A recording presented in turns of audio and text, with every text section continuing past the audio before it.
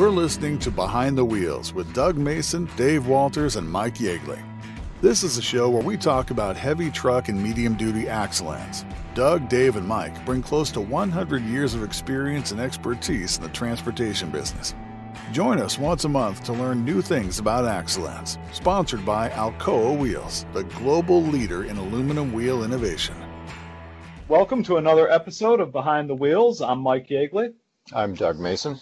And I'm Dave Walters. Today, we're going to be tackling wheel balancing. It's a lot of interest in the industry on this. Let's start out with some simple definitions. Doug, what is balance? Well, we'll try to make it as simple as possible. Balance is probably very easy, but people get confused between balance and runout because they both can create some of the same issues. So I'll try to just give a simple explanation of both of those just as we start here. A balance perspective, if you think about a wheel, and say it's perfectly round, but if there's more mass or something heavier on one side, obviously it'll tilt that way. So you're going to have an uneven mass distribution.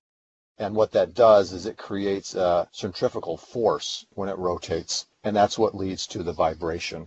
So that's really what they call an imbalance. You just have more mass on one side than the other of a disc, if you want to think of it that way, and you have to accommodate for that so that you won't have that centrifugal force creating a vibration. Whereas when you talk about a runout, you really have two types of runout that occur. You have a radial runout and a lateral runout.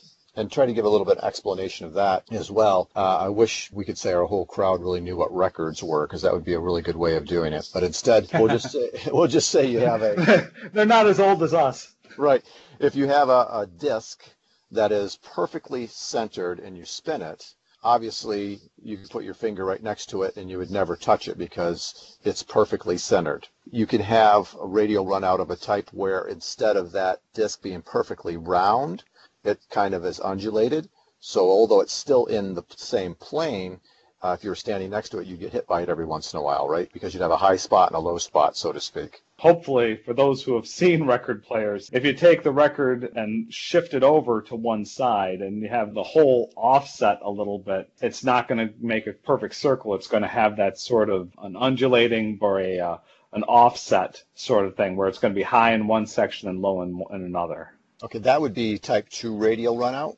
That's when you have an offset center. Type 1 radial runout is when the actual outer diameter itself is not perfectly circular. So you have a high spot and a low spot. Although it's perfectly centered, you still have, I don't know if you want to call it potato chipping around the edge, maybe, as a way to think of it. So those are two types of runout that you can have. That's a type 1 and a type 2. And you'd imagine that with a wheel, you're going to have both. You're not going to be perfectly centered on the axis of the axle, and the circumference is not going to be perfectly round either. So that's where you get those two types of radial runout, and that'll give you a high spot and a low spot as you're going down the road, so to speak. A lateral runout is almost easier to envision. A lateral runout is if you have a flat disc, a perfectly flat disc, and you spin it, it stays perfectly flat. You don't see anything wobbling. It's really what we're talking about is a wobble type effect. And so you can have, again, both types. You can have type 1, where the disc itself is like a potato chip, so it wobbles up and down no matter what. Or you can have it tilted. And if it's tilted, obviously, then you're going to have a high spot and a low spot as well from a lateral runout perspective. And that's more if you're going down the road, you'll see a wobble, right? You're going to wobble in and out, in and out, in and out as it's turning. And radial runout, you're going to be going up and down, up and down, up and down. Maybe that's the best way to determine. So, Dave, when you have runout problems and you have balance problems, are there things that a fleet can look for just in the way the vehicle rides, the wheel wears? Is there something folks can be looking for to try and figure out what is what? Yeah, the rule of thumb in the field is runout is typically a ride issue. So if a driver comes back and says he's hopping, a lot of times it's more of a ride issue. Balance really gets into tire wear. If the tire's not wearing evenly, it's most of the time balanced. Runout can do it, but runout's more of a driver saying, I got a hop, or I got a shimmy, or you know what I mean, I got a shake, something like that. So that's how they do it in the field. They really go to runout as typically ride issues, and when they get into tire wear issues, they will start looking for balance. Obviously, when you're diagnosing and you see that you have a tire wear issue, and you want to take a look at, well, am I imbalanced or not? There's a few different ways that can be taken a look at. You can look at it from a static perspective. People do a static balance. And that's really, if you think about it, you really only have a single plane of balance. You take a plate or the wheel, if you want to say, and it's balanced on a single point. If there's more mass to one side than the other, obviously it's going to dip, and you need to place mass on the other side to make it obviously balance out. And that would be a static balance. And that gets you somewhere, but you really need to move more toward a dynamic or even a non-vehicle spin balancing. And the good thing about the dynamic balancers, and Dave and I were just talking about this a minute ago, the machines that are out there now, you really don't even need to know how they work. You put them on there, you hit the button, and it says put this much weight on this flange and this much weight on this flange. And that's because when you do dynamic balancing, it's not just a single plane or plate that it's trying to balance. When it's spinning, it's actually balancing both planes, the inboard and outboard flange, if you want to think about it that way. And then that allows you to have a much more uniform balance because you're able to put the balance weights exactly where they needed and the amount that's needed for each individual flange. So when you're talking about balance, there is a difference between a steel and aluminum wheel. Dave, you want to tackle that one? When you look at the two, a steel wheel versus an aluminum wheel is basically a forged aluminum wheel. Let's state that, which is what you're going to see in most of your class, 6, 7, 8s. A forged aluminum wheel is going to have very little balance issues compared to a steel wheel. So in the field, people understand that. Like our wheel is close to zero as you can. And really it's odd, but where we put the valve stem in, we tell them to put the dots there. A valve stem basically is going to be the heavy point of our wheel because the valve stem's a couple ounces. So, we're really true. So I got a real funny story. I was over in Japan one time at a, major OEM, and he's saying, we have to use more wheel weights on your wheels. What's up? And I'm like, yeah, you're going to have to use more wheel weights on our wheels because if the tire is 10 ounces out and our wheel's 0, you got to put 10 ounces on it. If the steel wheel's 5 ounces out and you got a tire out 10, if you mismatch it, you can get to 5. So you're going to use a lot more wheel weights with aluminum wheels. Just to compensate for the tires. Because of the tires. The tires is where most of the balance issue is. Mm-hmm. When we write all these TMC things, we understand that the tires is where most of the balance issue is. And the wheels are pretty true. But when you're mismatching them, you're really mismatching the high and the low spot to try to get them. That's why these dots are so important to a lot of fleets, because they just want to match up the dot against the valve stem, put them on and say, there, we're done. It's over. We did the best we can. These guys want time's money, maintenance costs. So, just put on the dot and that's as good as it gets. So away we go. So you want to talk about on-vehicle balancing and off-vehicle balancing, Dave? Oh, that has been the talk. Most fleets will only ever balance the steers. When you do it on the vehicle, you jack up the truck, you take a machine, you spin the tire wheel, but now also you're including, the hub, the brake drum, if you got disc brakes or whatever, you're including the whole axle in it. And then they balance it that way. It's really a decision on, do I want to spend the cost of the machine, and every time I do this, I'm jacking up the truck. It takes more time to do it this way. But the people who say, hey, I pay more money for steer axle tires, I'm trying to get every ounce of mileage I can out of them, this is the way to do it. It's a great debate in the industry. And again, every fleet has their own idea. You can definitely get the whole wheel end balanced that way. Yeah, and I think we should step back just for a second. We keep talking about balancing. We're really talking about balance weights at this point, right? When we're talking about doing a static or a dynamic or even an on-vehicle balance, it's to know where to put the wheel weight. That's going to be basically either a stick-on weight that adheres to the wheel, or a clip or a knock-on weight, as they call it, that will attach to the flange the amount of weight that's needed, right? Right. That gets us into one of the things that Dave said just a moment ago that really caught my attention is that most fleets aren't balancing. He mentioned, they'll line up the dots and then off they go. They don't bother putting more weights on. They just want to have it as close as they can without having that extra effort. Other folks, they're balancing on the vehicle. They're trying to really, dial it in perfectly. And so there's this whole, call it a range of solutions out there. Dave, you want to talk a little bit about, from a fleet standpoint, what drives that one way or the other?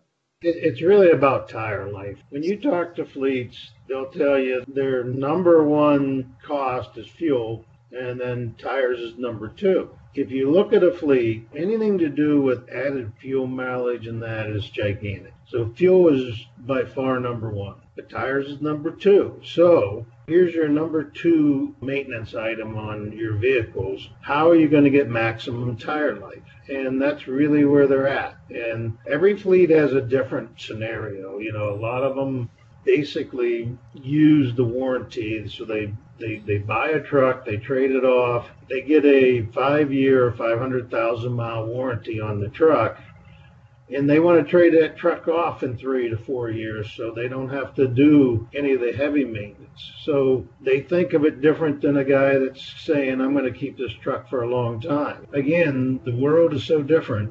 So you don't have cookie cutters out there. Everybody has a different thought process. So it's really tire life. So they're looking at tire life. That's the number one thing the fleets want to do is tire life, casing life, because a lot of them is going to retread. Do they get 2 or 3 retreads out of the casing? And again, that all goes back to tire life. The fleet perception is another big part of it, Doug. You want to cover that one?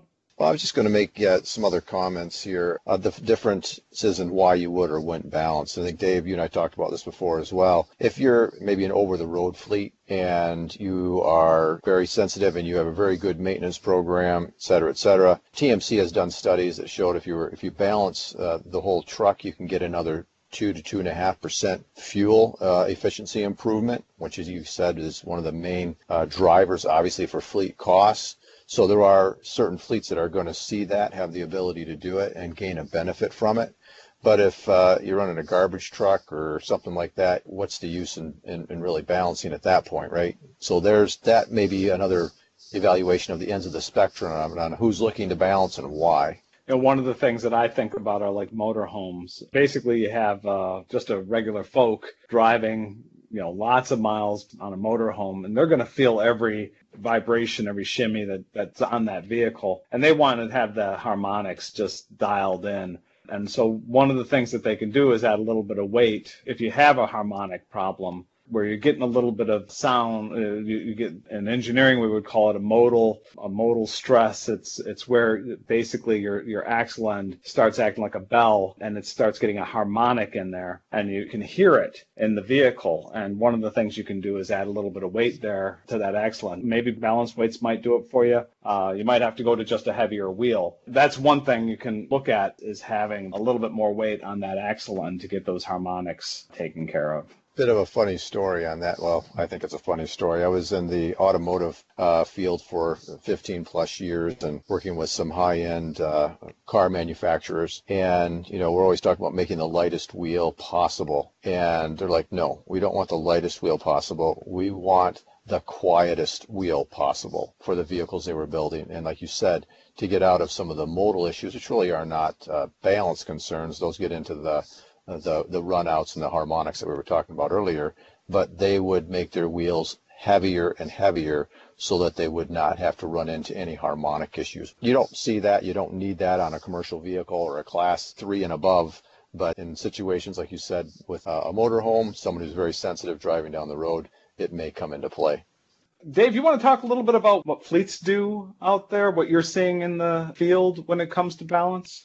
Again, I'm just kind of generalizing, but most fleets will say if it's within 10 ounces of balance, we're good to go.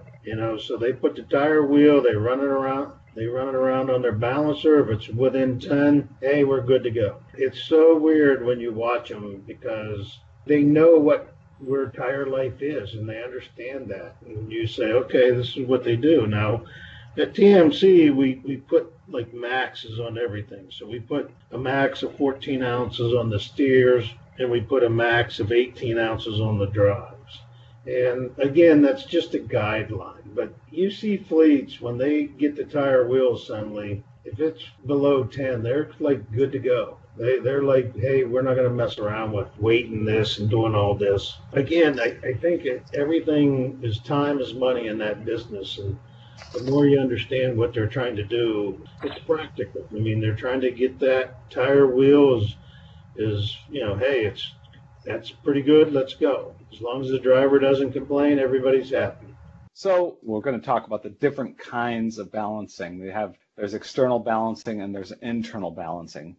Let's start with external balancing. Doug, you want to talk a little bit about that? We mentioned it a little bit already. That's what I was saying about stick-on weights or clip-on weights. When we're talking about doing the actual balancing, obviously you need to add weight somewhere to counteract the out-of-balance situation. And so most of the time it'll be done externally with clip-on weights. Specifically here in North America, the wheels are designed with a TAL, we'll call it, balance weight flange, which accepts the TAL balance weight. That is fairly standard in North America. Those are typically coated, and then when I say the TAL, that's for an aluminum wheel. You'd have an I7 flange for a steel wheel, which would take the appropriate weight for that as well. And for the aluminum wheel, you want to have it coated so you don't create a corrosion issue. You can go with uncoated for the steel wheel. They're painted. And to apply them, those, again, they're knocked on, we'll call it. So it has a teeth on it. You stick it on the flange, you whack it, and those teeth basically hold it in place. Another way of doing it was some people don't want to damage their wheels, specifically on aluminum wheels. They don't want to, maybe you can see the balance weight. You can use stick-on weights, and those can be applied onto the rim more easily, and it's just an adhesive. And in that situation, you really want to clean that area well. You want to make sure that it's a dry, clean surface, just like you would for any, putting a tape on anything. You want to make sure you've got the best surface possible for the adhesion to stay and for it to stick long term. And so those would be two ways that it's done from on the wheel perspective. And then there are also what they call balance rings that are out there, and they're a separate component that can be used. Typically, it's go between the duals. They do have them for steers as well, and they would go onto the bolt circle just as you would a regular wheel. It would be part of the whole stack up of the wheel on top of the hub, and you would bolt that all together. And that's one thing you got to be careful of those is, again, you have an extra surface now that has come between the wheel and the hub, and the more surfaces you have, the more opportunity you have for torque loss and mismounting opportunities. So you've got to be careful of that as well. And Dave, you probably have some input on those in the field too. On clip-on weights, ever since radial tires, which it's really odd that, again, we're a little more older than most people, because some of the younger listeners would say, what do you mean what was before? There used to be a bias tire, believe it or not, and they didn't flex. They, very solid.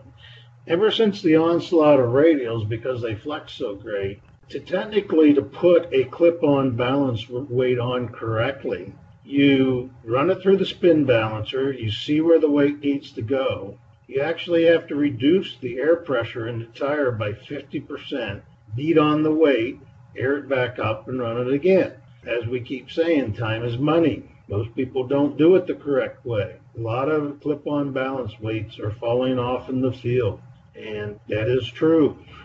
So a lot of fleets don't want to use clip-on weights because technically to get them on and to stay on, they have to reduce that air pressure in that tire and let that radial come back up so you can actually beat them on and get them to stay on. And then, believe it or not, when you air it back up, the radial is actually going to help you keep that clip-on weight in spot. So there's one thing about that. Stick-on weights we talked about. The big thing about stick-on weights is getting a clean surface.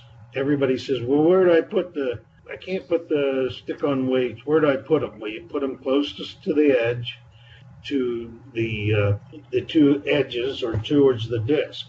Sometimes you might have brake drum clearance issues because the brake drum might be as close, or you might have a rotor or something in the disc brake. So you really have to make sure when you're putting a stick-on fleet, is it going to interfere with the brake drum or is it going to interfere with the rotor? And that will take them off really quick. So, these are some of the things to look for. That's why, again, those two types, balancing rings, where I see them most is on motorhomes. It goes on before you put the wheel on, so you put the brake drum on, or you got the disc brake, you put the balancing rings, you put the wheel on, and basically the balls in the balancing rings, they go around and around, and it's kind of like the harmonics. It's kind of smoothing out the ride, and some people love them and other people don't see any difference. So that's kind of my opinion on those. Well, why don't you keep on going, Dave, and talk to us a little bit about the internal balancing technologies that are out there. Oh, boy. These are subjects that move. Yeah, I knew you had opinions on this, so tee that up for you. Internal balancing, and again, what I'm going to state, this is my opinion and my personal opinion. There's powders, or we call them granules, and then there's liquid internal balancers. And I have been to fleets that say they're the greatest things in the world.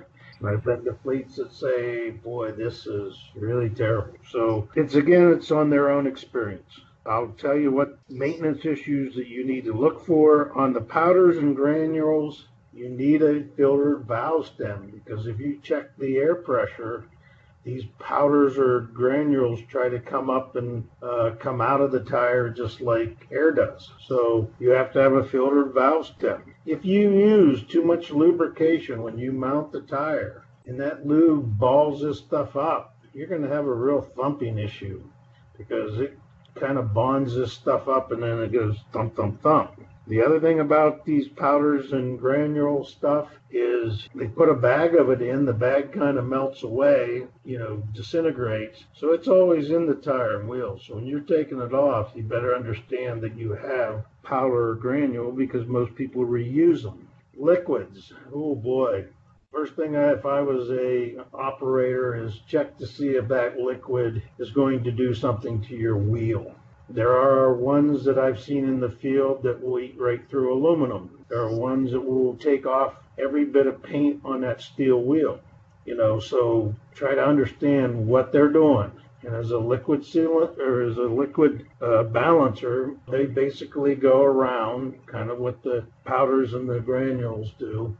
And as again, some fleets love them, some don't. But try to understand. And again, understand in the liquids, that stuff's going into the valve stem. So when you check air, that stuff could basically clog your valve stem and do that. So again, they tell you use a filtered stem. So these are the things that I know kind of in the field. Doug, you want to talk a little bit about the regulations that we see coming down the pipe? For lead weights, it's already happened in the pass car light truck industry. They've outlawed lead in balance weights, and so the stick on or even knock on weights, they've had to go to different materials. Steel weights are used a fair bit now in pass car light truck, and so it is something that I believe is going to be coming to the commercial vehicle. They're trying to get rid of lead everywhere they can, and so that would probably be the main thing to be aware of. Obviously, when you go from the lead, which has such beautiful density for what we're doing, and go to any other material, you end up having a much larger weight, and so that obviously changes the look. It changes how you have to adhere it and the strength you need to hold it in place. It's going over a larger distance. And then that's one of the other, issues that you run into with balance weights is you need multiple sizes for multiple wheel sizes as well so that they'll fit properly. And I guess as another to your point, Dave, one of the headaches of balancing if you choose to balance. But that would be the main thing with regulations is the lead weights having to move to a steel or other material. And a lot of the ones I see in the commercial ones are liquid. And the liquid ones, as Doug pointed out, they're much larger than, the old stick-ons and clip-on lead ones. So that's the biggest issue. You got something a lot bigger when you go into a liquid balance weight. Right.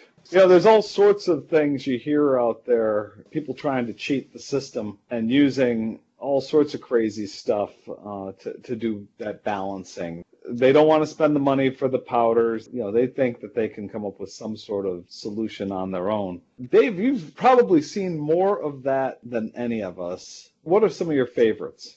Top of my list would be golf balls. When those guys say, well, I put golf balls in there, and that's what, if you realize what a golf ball is doing inside that tire wheel bouncing around, it's hilarious, because that's kind of one of our jokes, and I'll mention them by name because I have to, but Bridgestone makes golf balls and tires. If it's a Bridgestone golf ball, I guess it's okay, right? Because Bridgestone guys don't like when we always say, well, as long as it's a Bridgestone golf ball, they're made to do that. But that's a wise tale, and people will tell you, oh, it works. Well, I'm telling you, you're going to damage your tire and wheel more than what you ever think. Encasing life in that tire is so important. Just try to understand what that ball bouncing around, hitting the wheel, tire, bouncing in there. So golf balls is number one. The second one that I've seen and heard of is marbles. They take marbles and they throw it in there because they're cheaper than this other stuff. And they're like, oh, it works great.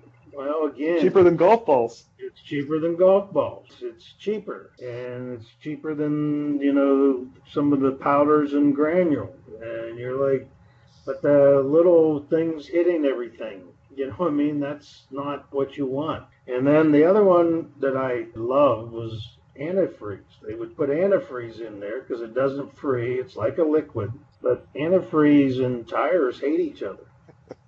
So you're basically ruining your tires. But, I got to say there's a lot of people will try anything, but when you're talking the cost of a tire in commercial trucks, I would not recommend using any of these three things that I've just brought up.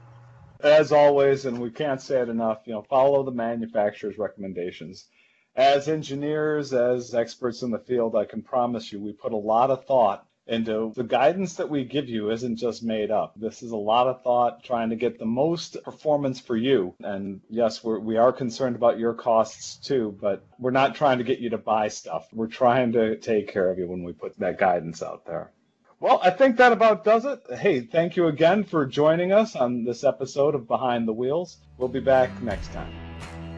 Sponsored by Alcoa Wheels, the global leader in aluminum wheel innovation, manufacturing, and technology.